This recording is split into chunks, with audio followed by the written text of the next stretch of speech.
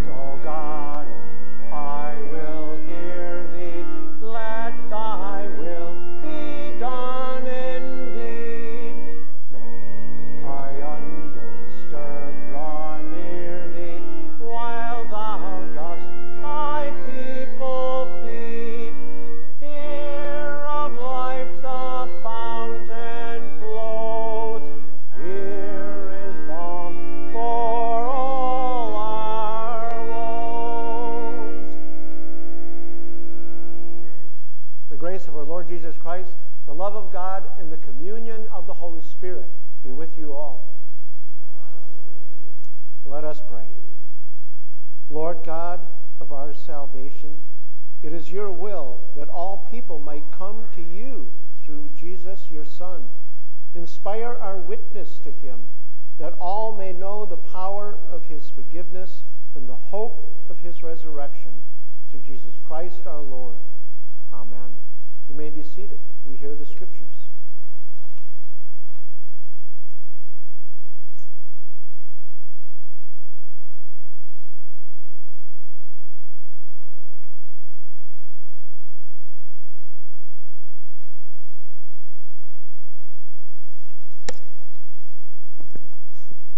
The first reading is written in the 8th chapter of Nehemiah.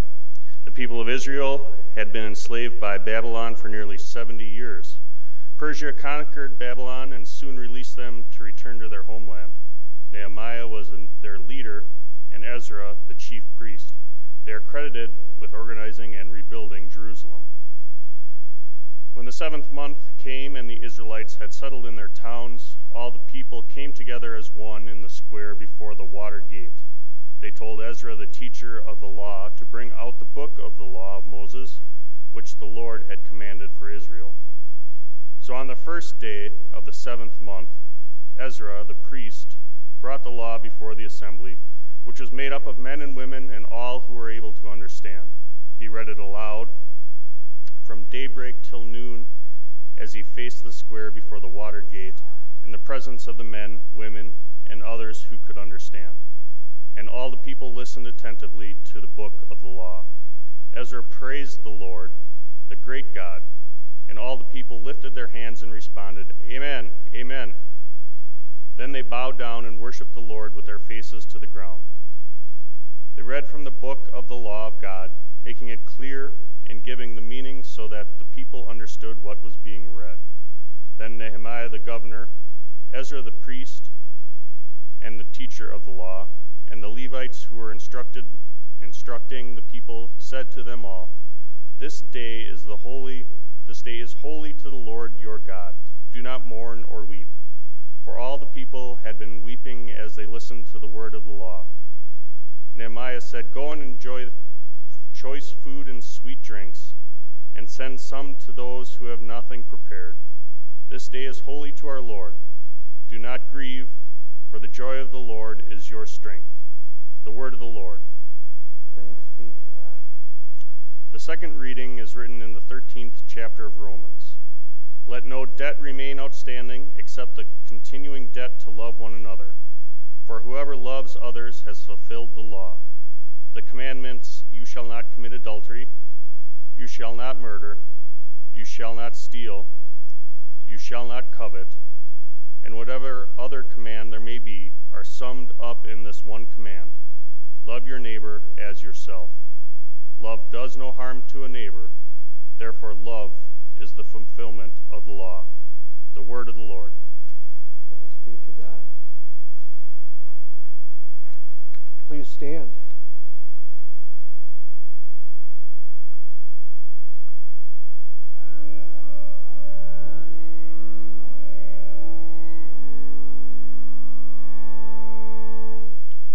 God's word is our great heritage and shall be ours forever, to spread its light from age to age shall be our chief endeavor.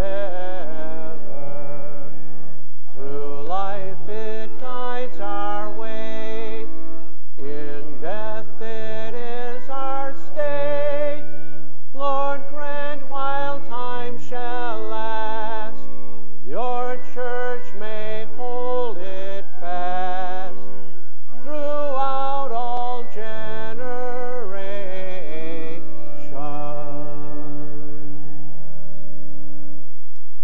The Holy Gospel according to St. Luke, the 4th chapter.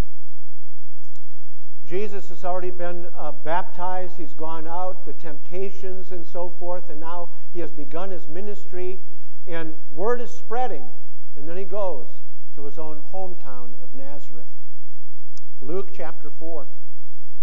Jesus returned to Galilee in the power of the Spirit, and news about him spread through the whole countryside. He was teaching in their synagogues, and everyone praised him.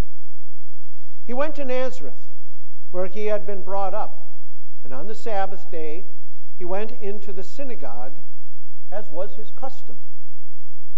He stood up to read, and the scroll of the prophet Isaiah was handed to him. Unrolling it, he found the place where it is written, "The Spirit of the Lord is on me, because he has anointed me to proclaim good news to the poor. He has sent me to proclaim freedom for the prisoners and recovery of sight for the blind, to set the oppressed free, to proclaim the year of the Lord's favor." Then he rolled up the scroll, gave it back to the attendant, and sat down. The eyes of everyone in the synagogue was fastened on him. He began by saying to them, "Today the scripture is fulfilled in your hearing." All spoke well of him and were amazed at the gracious words that came from his lips. "Isn't this Joseph's son?" they asked. The gospel of our Lord. Praise to you, O Christ. You may be seated.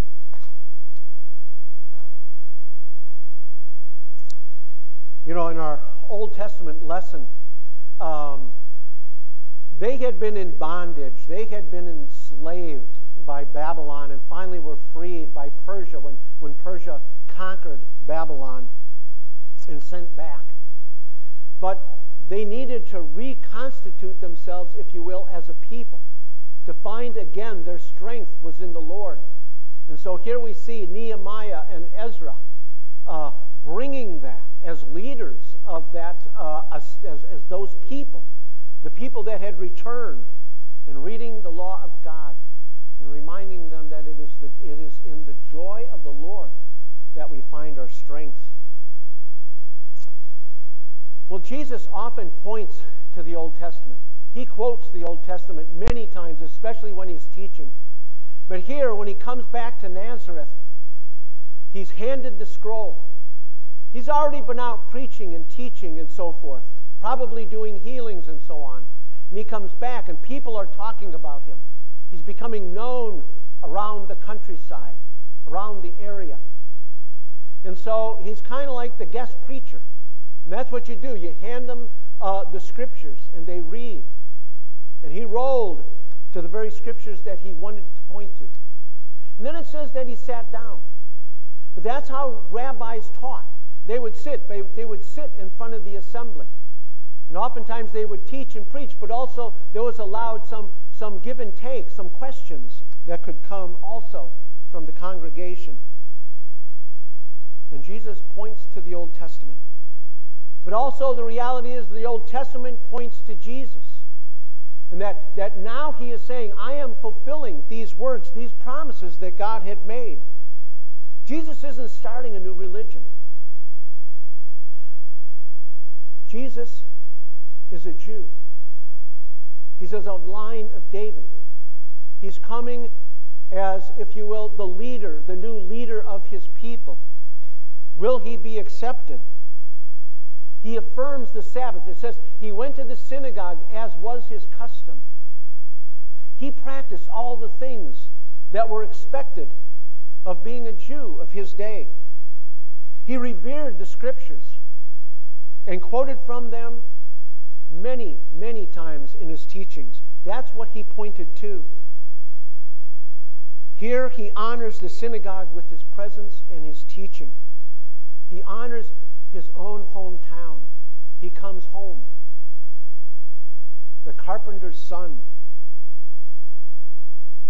There was only one temple. That was in Jerusalem.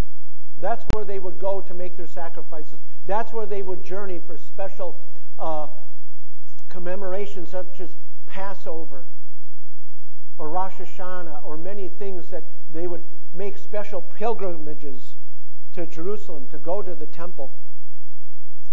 But the synagogues were everywhere. They were like the churches of their day. In fact, church really means assembly. And that's what synagogue means. It's the assembly of the people. It's not the building. It's the people that make a synagogue. It's the people that make a church. And they were also, the synagogues were the schools. That's where they would learn. They would be taught Torah. They would be taught how to read and so forth. And they would memorize the scriptures. This was their way that they would learn. But it was also a community center. It's where the people would gather. Just like many times, especially in olden days, so to speak, in the church, there were many times when people gathered in the church for different things, for fellowship events, for all kinds of things. It also served as an informal court. When people had disputes, they would bring them to the rabbi. They would bring them to the synagogue. Jesus is Jewish. He's at home in the synagogue.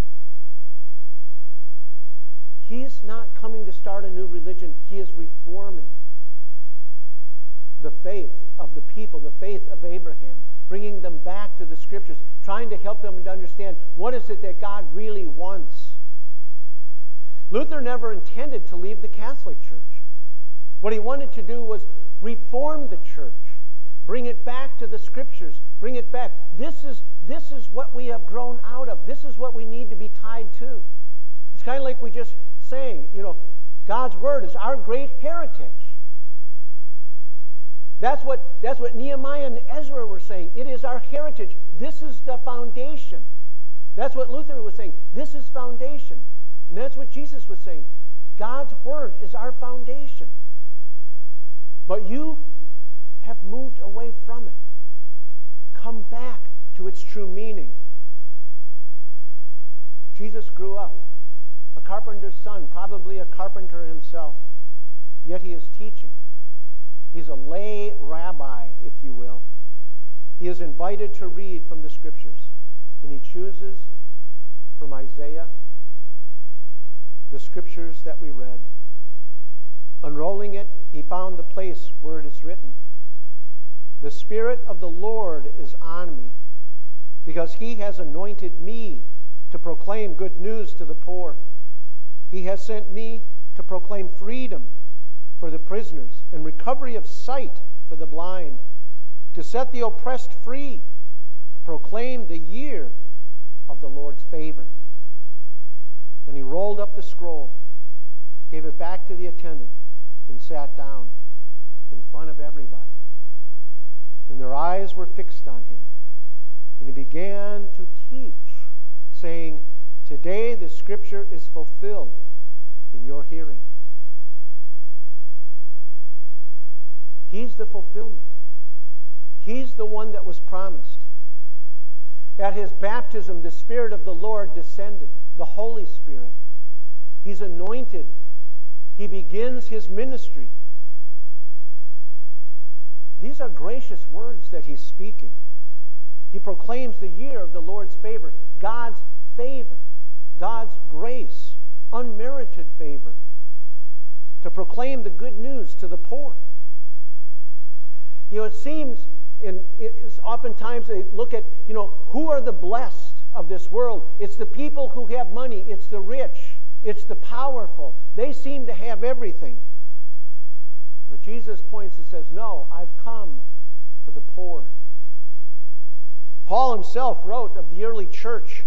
He wrote to the Corinthians, "Brothers and sisters, think of what you were when you were called, when you became Christians. Not many of you were wise by human standards. Not many were influential. Not many were of noble birth. But God chose the foolish things of the world to shame the wise. God chose the weak things of the world to shame the strong. God chose the lowly things of this world and the despised." God chooses the simple.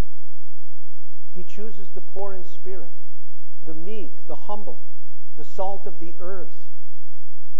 This is not for the powerful, but this is for the people are willing to turn to God, to be God's people. He has sent me to proclaim freedom to the prisoners.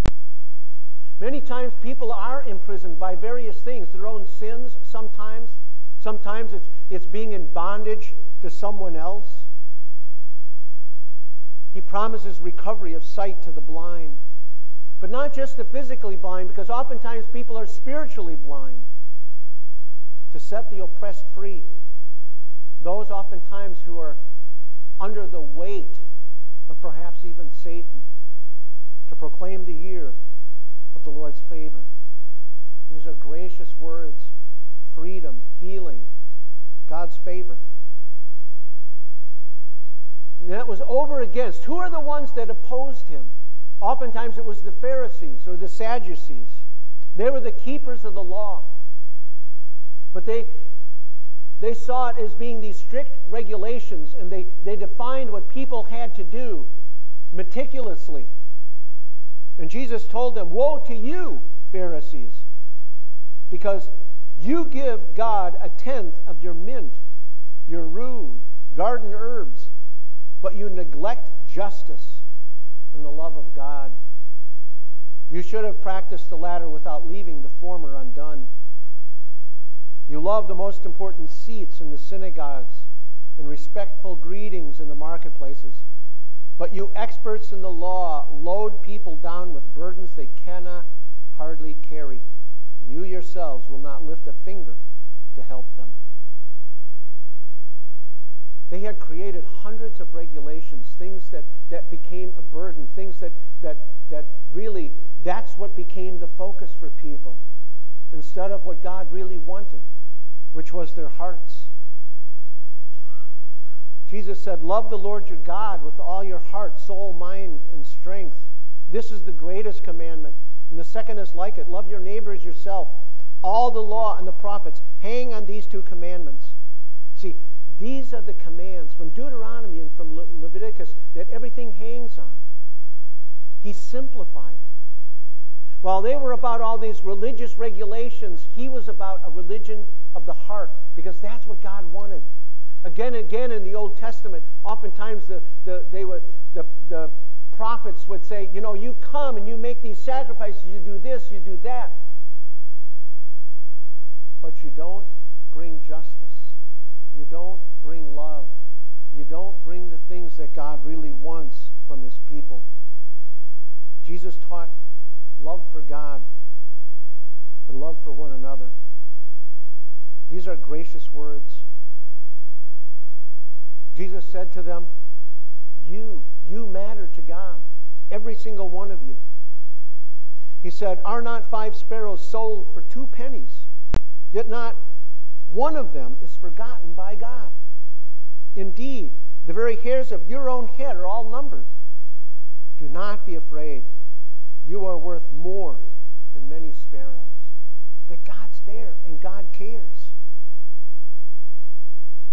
Jesus said, "The Spirit of the Lord is on me. He has anointed me to proclaim good news."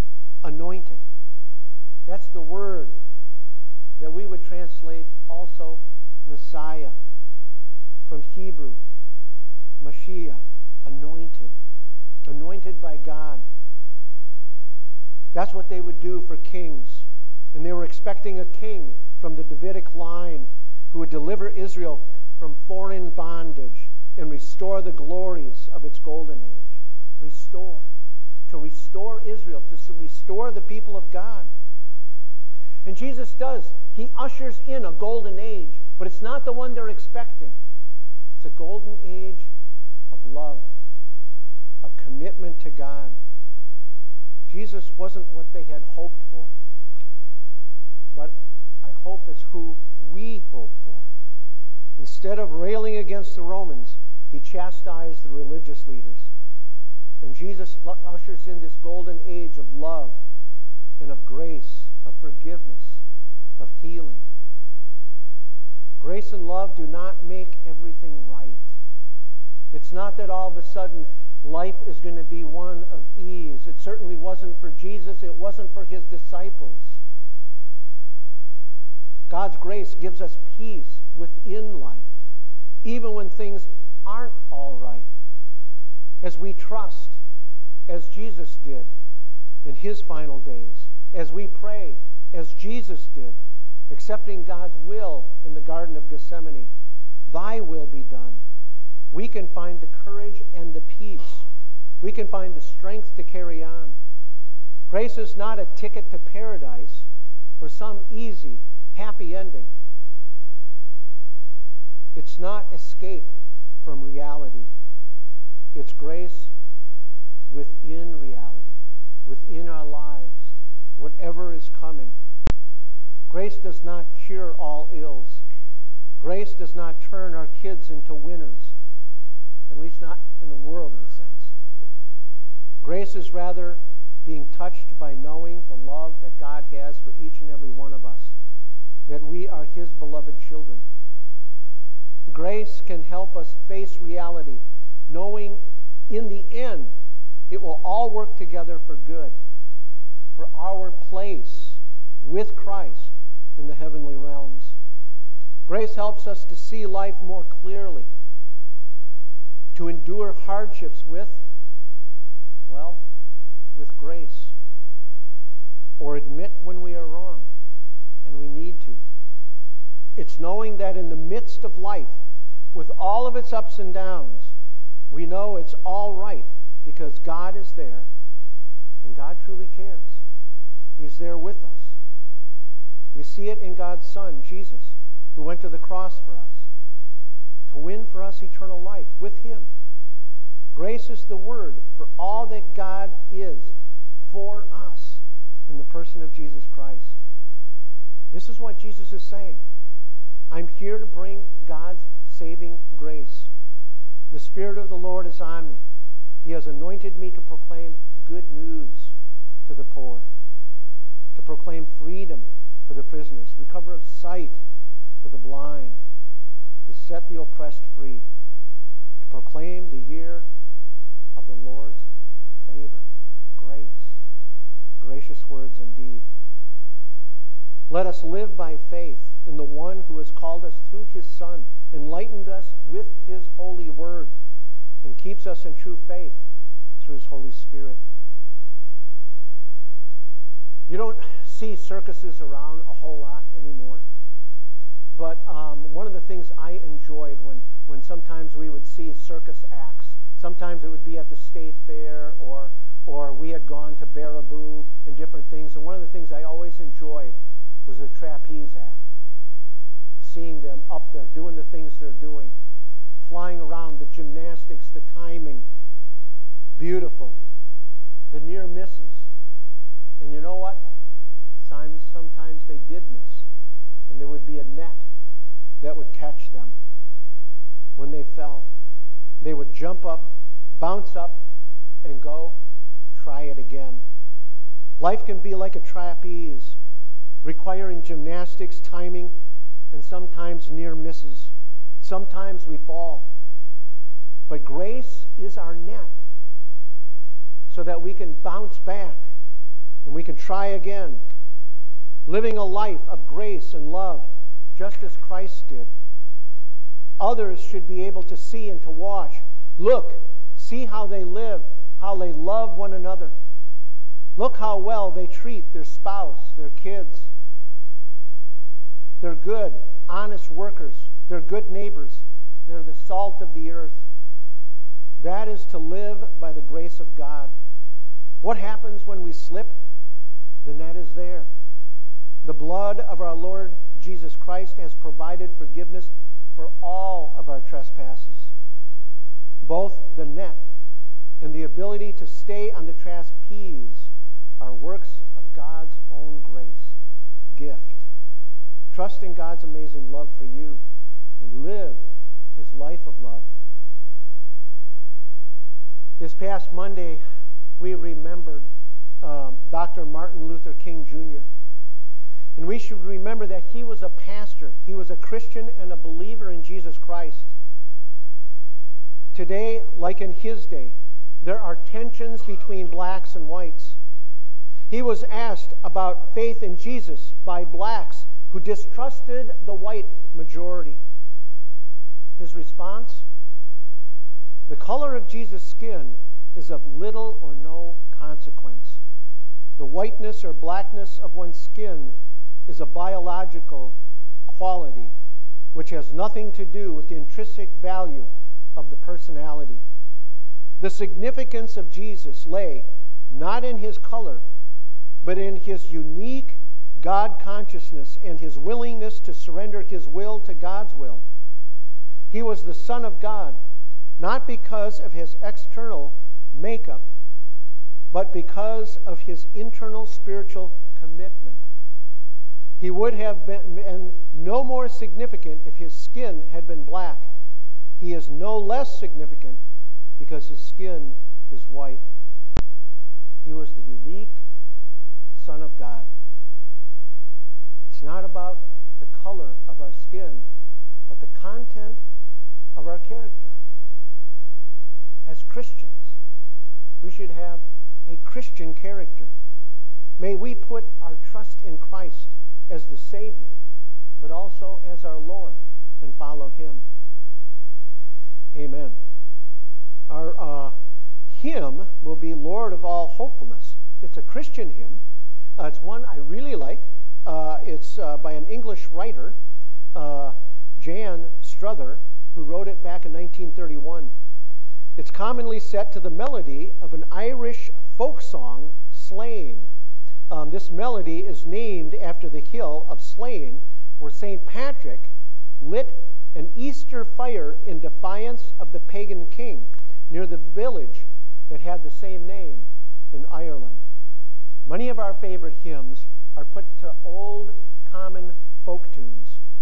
Slane is also the melody that we know from the hymn, Be Thou My Vision. I love this hymn because it reminds us that Jesus lived just as we did, just as we do. We live by faith. We live by hope. We live with the Lord's joy, patience, peace, love in our hearts.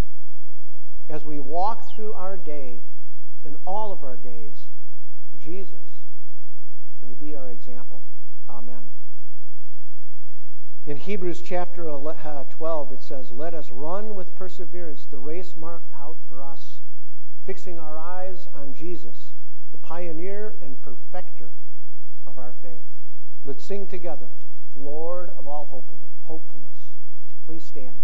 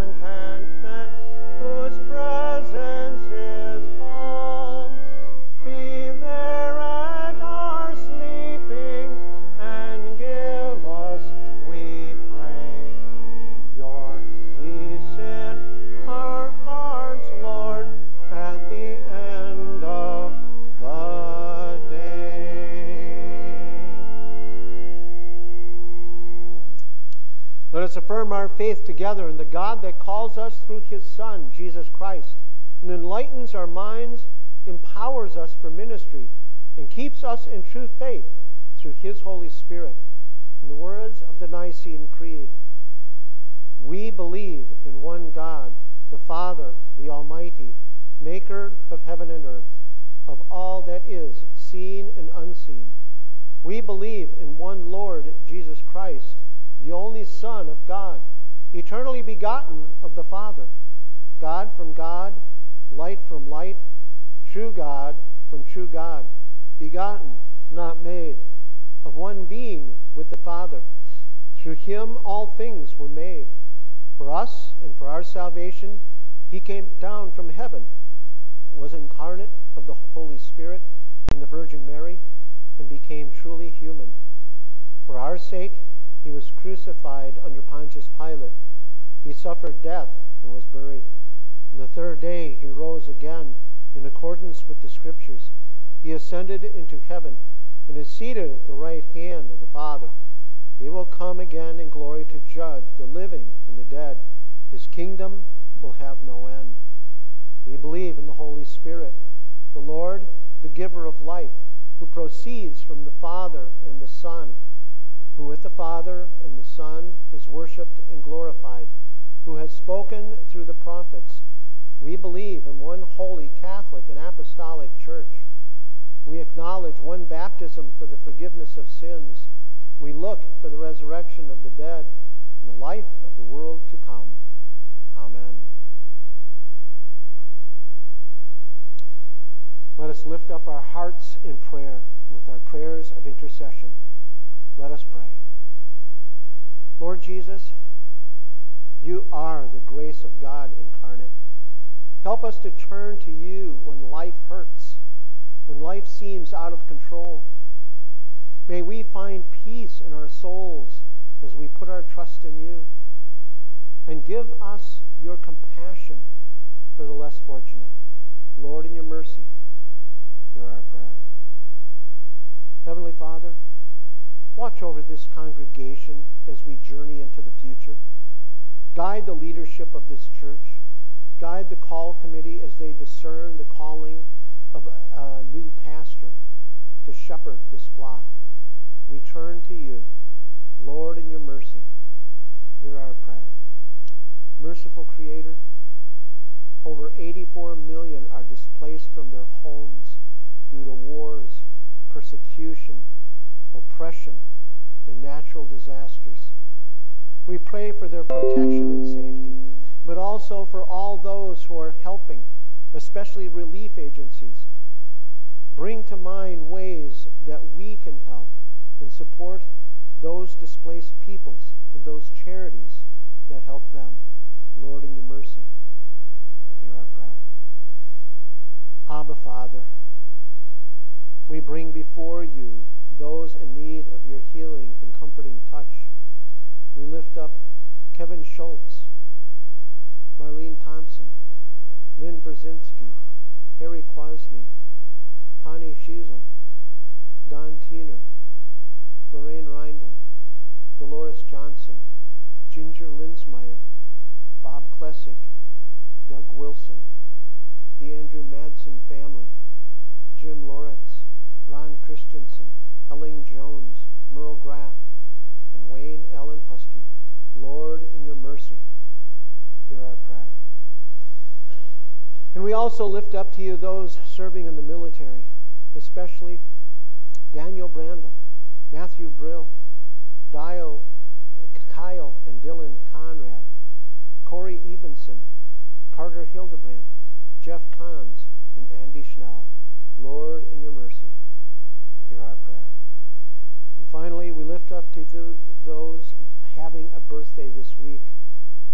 Rick Schultz, Randy Newmeyer, Chase Wilker, Nicole Benke, Libby Olson, Marilyn Schad, Jeffrey Evenson, Sue Peterson, Kenneth Evenson, Ray Madsen, Jody Kaler, and Jacob Halverson.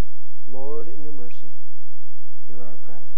We lift up our prayers to you, O God, trusting in your promise to hear us, through Jesus Christ, our Savior and Lord.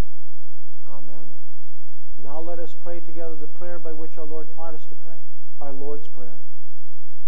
Our Father, who art in heaven, hallowed be thy name. Thy kingdom come. thy will be done on earth as it is in heaven. Give us this day our daily bread, and forgive us our trespasses, as we forgive those who trespass against us. And lead us not into temptation, but deliver us from evil. For thine is the kingdom, and the power, and the glory, forever and ever. Amen. Let us prepare our hearts for Holy Communion. In the words of institution, we hear Jesus' promise of forgiveness of sins through his holy and precious blood and his innocent suffering and death. Let us take a moment to reflect on our need for this forgiveness of sins. Do you believe that you are forgiven of all your sins for Jesus' sake? Yes, I do. You are forgiven as you have believed. And now, Lord Jesus, be present with us as you were present with your disciples, and make yourself known to us in the breaking of the bread. Amen.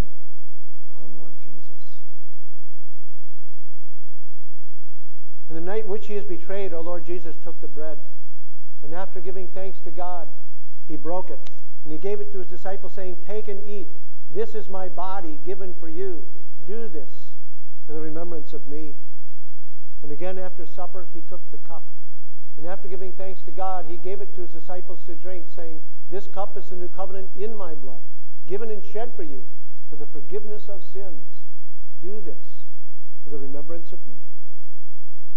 You may be seated. Please come, for all are welcome, guests and everyone. All that's required is that we simply and truly believe in Jesus as our Lord and our Savior. Amen. May the body and blood of our Lord and Savior Jesus Christ strengthen you and keep you in his grace. Amen. Let us pray. Almighty God, you gave your Son both as a sacrifice for sin and a model of the godly life. Enable us to receive him always with thanksgiving and to conform our lives to his, through the same Jesus Christ our Lord. Amen. Now may the Lord bless you and keep you. May he make his face to shine upon you and be gracious to you. May he look upon you with his favor and give you his joy, his peace, and his love. In the name of the Father, and of the Son, and of the Holy Spirit. Amen. Our closing hymn, "How Great Thou Art."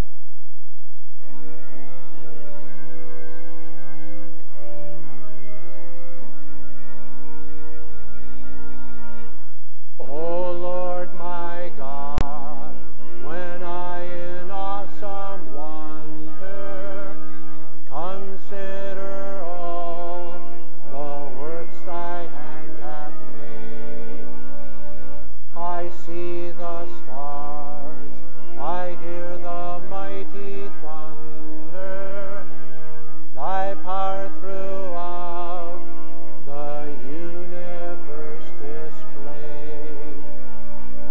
Then sings my soul, my Savior God, to thee. How great thou art, how great thou art. Then sings my soul, my Savior God, to thee.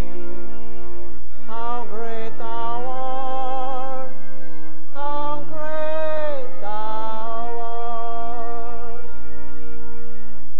When through the woods and forest glades I wander, I hear the birds sing sweetly in the trees. When I look down from lofty mountain grandeur and hear the brook and feel the gentle breeze, then sings my soul, my Savior God, to thee. How great thou art, how great thou art. Then sings my soul, my Savior God, to thee. How great thou art,